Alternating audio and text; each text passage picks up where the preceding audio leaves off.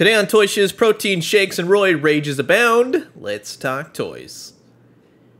Welcome back, everyone. Toy Shiz here, and I am back yet again to give you guys another fresh look courtesy of my friends over at Mattel. And today we are going to be checking out their brand new Mattel Masterverse based on the He-Man Masters of the Universe Revelation series. It's going to be hitting Netflix in July, and we're going to check out basically the 4 figures that are left. These are the basics: Mossman, Skeletor, He-Man, and Evil-Lyn. These 4 will go to Walmart first, hopefully sometime during the summertime. No dates exactly given, but yeah, they'll be first to market for Walmart, and then they will go elsewhere. Target gets Skelegod and Battle Cat, so it's fantastic, right? Mossman's got some gorgeous artwork. Go check out Eamon O'Donoghue for that. And then I will attach all the barcodes, so when they do start in Walmarts, you'll have them in hand. Hey, guess what?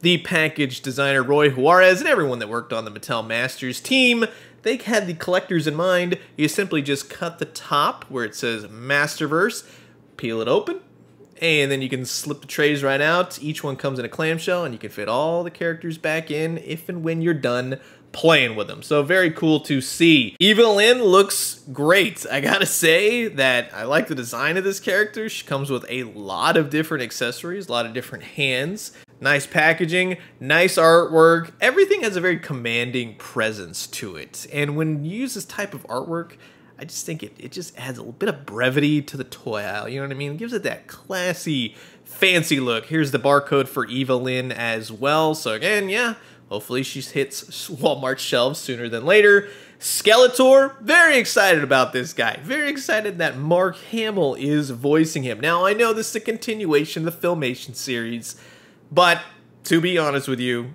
just getting into He-Man with He-Man Origins, this is looking to be, I've seen bits and pieces of the 200X series or whatever, but this looks like a really cool looking series, so I'm stoked on it, and I like the whole marketing aspect. You got toys coming for the new show, it's gonna be on Netflix, 2-parter, yada yada. It looks really cool. It's kind of like that Castlevania powerhouse animation. He-Man, which I've already taken a look at. If you want to check out the video, he will be in this video. All the figures will be in this video, but because I've already looked at him in depth, you can check out he along with Battle Cat for a very in-depth look if you want to go that route. Skelegod as well. He was the first figure that I found at Target stores. He's very cool. He has his own separate video. He will pop up in this video for scale and whatnot, but here's the barcode if you still need him. Grab him at Target. The packaging on this is a threefold, right? You got the basics, you got the deluxe, and you got the mega-sized vehicles. They're about roughly the size of a Marvel Legends figure, the more basic type figures, but they're kind of more in line with, say, the new McFarlane Toys DC Multiverse. I'm a packaging nerd, really dig that. So this is going to be fun. Sit back, relax, grab yourself a nice hot cup of coffee. This is a look at the brand new Masters of the Universe Revelation Series 1 action figures by Mattel. And if you haven't already, please do consider subscribing to my YouTube channel. Old toys, new toys, daily news updates. I guarantee you'll find something here that you like. Now, here are all the toys out of their packaging. They're going to do this little turny disc thing, right, that I use in all my videos. They're really cool looking. And I think that they match the animation. Really bright colors. That's the one thing that I like about the He-Man Origins. Very bright colors. We'll start it off with Mossman, or Swamp Thing. Let's be quite honest with you. He doesn't have any, like, soft goods. He doesn't feel like moss or anything like that. He's all solid plastic. But he does come with this really cool, like, tendril, vines, bark, whatever you want to call it. Very plant-like. You can see how his hands, like the fingertips, kind of morph into the tree branches of this. And that's very cool. You just simply put it, it's basically like a hand attachment. Very rubbery. It's a very heavy piece, though. Very, very heavy. So me thinks already what's going to happen with that. But I'll show it off in just a second. And yeah, you get some articulation. It'll rock back and forth once you have it in place in his arm. Does come with a lot of different hands, which is very cool because being a Mossman, you get to really show off the detail, and the Mattel team really did a great job with this. All the little fingers, plant life, the foliage, depending on which Simpsons character you're going to go with on that. But you got weapon holding hands, you got outstretched hands, you got creepy hands. Very cool. I definitely like the way that they gave us so many different hands for this guy. Mossman really does bring the sculpt on him, though some parts could have maybe dealt with maybe blackwash, something like that. He does have peg holes on the bottom of his feet. He's very flat-footed. He's kind of hard to stand sometimes. That's just one nitpick about the figure. But the sculpt is there, the detail. I love seeing all the different elements of Mother Nature on this guy. He's got some head articulation. I mean, it works for what I'm looking for. Kind of looks up, looks down, but he will go left and right. The ab crunch is pretty much non-existent. He'll spin at the waist, but it's very stuck. It doesn't really move all that much. You simply kind of just get this movement out of it. And I really like that little leaf sticking off the side of his shoulder. He will put his arms all the way up. They'll go out to the side. Really nice movement in the arms, so I'm definitely happy with that. Maybe butterfly joints would have been an icing on the cake, we'll just say. He's got bicep swivel, he's got double jointed elbows. I like that with all the different sculpting aspects of his moss body, it all kind of works and fits together. Now with the legs, go easy. Like I said, with He-Man, it kind of freaks me out. You know, kind of, you heard like a popping sound. He's got double jointed knees, he's got thigh swivel. He doesn't really have the best feet because they're so flat. And it doesn't really rock. Like, he doesn't have ankle rock, you know what I mean? It's kind of just more an up and down. So that's kind of unfortunate, just in the sense when you want to get him in some more dynamic poses. And like I said, he's kind of hard to stand. I really like his hands, right? Really creepy looking hands. But the best part is, actually I would say the best part is, but it's also kind of a, I wish this could have been done a little bit better, maybe like a clip-on piece. The tree branch extendable hand thing is very heavy. It'll fit, but it really doesn't support the weight from his arm. If you get it in a certain angle, it'll stay, but for the most part, it's just very, very heavy on old Mossman. But I think the look is achieved, like he's outstretching, he's gonna take down Skeletor or He-Man or whoever this guy fights. I don't know. But he's cool looking. I just wish that was a little bit better. Now with Evelyn, or how when she got to college, changed her name to Evelyn. To be quite honest with you, out of all of these figures, I think that they really nailed the animated look for this character. She comes with a satchel, purse, Green Goblin bag, little element of red, little tassel on the side, very stretchy, very gummy, and it could fit over the figure. Heck, you could put it on He-Man too, if you were wondering. Just gonna... Sorry. You got some hands, a lot of different hands. The one thing, the paint doesn't go all the way around. See on the how her costume would attach, kind of like that ring looking thing. I really wish they would have painted that. Multiple hands, weapon holding hands, fisted holding hands, whatever you want to call them. The head portrait on her unmasked, or I say unhelmeted look with the long hair, is quite a gorgeous sculpt. Very cool on that face. She does have her staff. Now in the trailer, you see that Teela breaks it in half. Could be that. I don't know. Is it a different staff? I don't really care. Then you have the two head portraits side by side. And again, I think they really nailed the look. She's a gorgeous looking figure. I like the eyebrows. She's very sinister, right? Totally dig that for Evelyn. Here, as what I was saying, it looks like the staff is broken, or I don't know. Does she have two? You could tell me in the comments below. The overall look for this figure is really well done. The joints are really secure. She's got a great sculpt to her, and the articulation on her works really well. By far, this is the most complete figure in terms of everything working, and then all the accessories and the head sculpt, with one minor thing I will show you in just a second. The costume works with her, works with the articulation. I like the boots.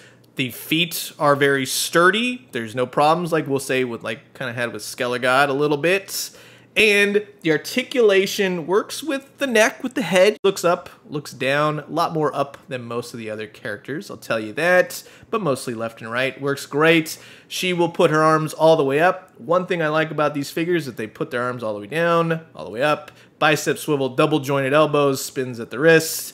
Very nice articulation. And she has the best ab crunch. It actually works on her. I'll show you Skeletor in just a second, but for her, I think it works with a waist. She does have slits down the side of her dress. You could say she could do the splits If you'd like, she'll kick out, do the splits, all that kind of stuff. She's got double jointed knees. She's got boot rotation right there. And then she also has thigh swivel. So again, very heavily articulated with some nice feet that'll rock back and forth. This is a great Evelyn figure. I'll tell you all day. You can put the weapons right there in her little weapon holster thing right there if you want to go that route, and that works for me. You could put the purse on her if you want. Maybe it's her potion holding bag. I don't know. Give it to He-Man. Who cares? Have fun, right? Then with the heads, here's the one little caveat problem I was telling you about. The head fits great until you push it all the way down, and then it looks like she has no neck. So there's no stoppage in the head from the ball joint that makes it look good. So she has no neck now. So what you kind of have to do is pull the head up just a bit. Otherwise, it'll go down way too far. It does kind of do the gappage in between her hair, like it doesn't sit naturally. So you push it down. It just looks like she got bopped on the head, and then she's got, like, you know, death becomes her neck in a way. But yeah, very cool. Articulates. The hair kind of gets in the way, so you're not going to get much out of it. But as far as just head swappage, she looks good. Skeletor. This is a very cool figure, minus the cape. Again, he's got the Skelegod type cape, which isn't the best, but it is a really cool. I love the purples, the blues. Really makes him sinister evil right there. All the colors of evil right there. Purple. He does have a couple different accessories for him. And overall, just based on what I've seen in the show, yeah, I think it works really, really well. He does come with the shaping staff. Yeah, I did my research. It's that thing that turned Teela into a frog and He-Man into a gold statue. What did I even just say? Who knows? He's got some extra hands as well, like a hand-shaking hand and then a trigger-holding gun hand, in case, you know, he has to go that route. Or it's kind of like a finger-pointing come-hither kind of hand. The Havoc staff rocks on this. This is very cool, very evil, very Skelegod, right? With the horns, the ram horns. This is cool, very commanding, very evil looking. Love that part from the trailer where it like morphs. I don't know what it's doing. It also swivels, if in case you were wondering. And the cool thing is that if you wanted to take it off the top of the staff, yeah, it also removes. Goes back on nicely. So I don't know, you find something to do with it. Works for me. Skeletor. Very cool figure. He does really look like the animation. I think that the skull could have been a little bit more white. It's a little bit too dark to match exactly the animation. But I think the blues, the purples, his clawed feet, the cape is okay. It's that felt again, which I'm not totally stoked on. I think it does look better than Skelegod's, I'll say that. But nice paint on his Skeletor uniform. As far as the head portrait, I think it looks pretty good. He has these really cool eyes which have like white, that captures the light perfectly, so it looks like he has pupils in some lights. He will spin at the head, kind of goes up, kind of goes down, the arms, biceps swivel, double jointed elbows, swivels at the wrist. He gets a little bit more momentum, little motion than He-Man, we'll just say. He kind of shares the same body as He-Man, but with different parts to make him Skeletor. Same thing with the legs. He's got thigh swivel, double jointed knees. They're a little bit stuck. Go easy on him. He'll swivel at the calf, we'll say, and he's got some nice feet articulation. He stands really nicely. So none of that loose stuff that kind of Skelegod had befallen him. Yeah, unfortunately, in terms of his wrists, though, they're very loose when holding the Havoc staff. The Havoc staff is very top-heavy, so you will run into that, depending on where he kind of holds the staff. The other one works just fine. No problems there. It's very light. But overall, I think you're really going to like this Skeletor. In terms of how they scale with one another, I would say Mattel did a great job. Now, I don't know how tall Moss Man is, but I definitely see He-Man being the largest character, followed by Skeletor, followed by Evelyn. So hopefully Moss Man fits in correctly. He-Man is just a little bit taller than Moss Man, with Moss Man and Skeletor being the same size, He-Man overpowering Skeletor, Skeletor being taller than Evelyn, with Evelyn being the smallest. So, yeah. I think that within the scale of these characters, it works nicely. In terms of McFarlane toys, they're in that 7-inch mark, so they'll fit really well. So I think that if you're interested, yeah, this can go together. Marvel Legends, I would say these characters would be bigger than most, so I think you can fudge it in there. And if you want to put it with two hotheads like Ghost Rider, yeah, I think that works. Skelegod is taller than Skeletor, which again, we don't really know if the scaling is correct on the guy. Skeletor is 7-inch, Skelegod is 8-inch, but I would see that as being correct. If you're interested in swapping the heads, don't do that. It looks really bad. Really teeny tiny little horn head for Skeletor and cloaked head for Skelegod. While we're here, in case you were wondering, you can take the armor piece off, just pop the head off Skeletor. You can pop the cape off. It's a basic body, yada, yada. The Havoc staff looks really cool with Skelegod. I think that looks amazing. I think I need that chair from Super 7's Snake Mountain. Just saying, that's really cool. This looks amazing. The Origins 2-pack Skeletor head looks good on him. I think it fits with the purple. I dig that a lot. Looks very commanding. Kind of has like a really old school comics 80s look to him. In terms of the other Origins figures, yeah, you know, these are gonna dwarf them, of course. And if you're wondering for He-Man Classics, if this He-Man I got from Mexico is any indication, they'll more or less fit in with the Classics line. Overall, I'm gonna say that for this entirety of Wave 1 for the Motu Revelations, it's a pretty solid first offering. There are some loose joints here and there. There's some wonkiness here and there, but those are just minor things when the overall totality of the figures look great, scale well, got lots of different accessories. I think you're really going to like these if they're your thing, if you're going to be into the cartoon. Maybe wait till the cartoon just to be on the safe side. Skeletor overall, pretty solid, has some minor loose joints. I'm not a huge fan of the cape, but I think in terms of what I see for the animation, that's Mark Hamill right there. Skelegod has some loose ankles. That's kind of like a universal issue.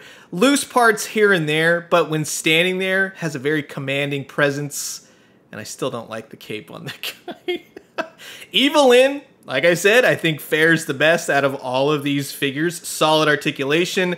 I would say she's the most on model of all the characters, with Mossman being a close second. He does suffer some articulation problems here and there, and unfortunately his big moss hand, tree hand, is a little bit too heavy for his body, but sculpt-wise, yeah, he does rock.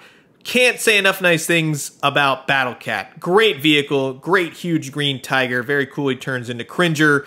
I like the armor, I like the articulation, hands down, solid entry. And He-Man, minus the Owen Wilson face, I still like the figure. I think he's pretty cool. So again, overall, very solid Wave first offering from Mattel.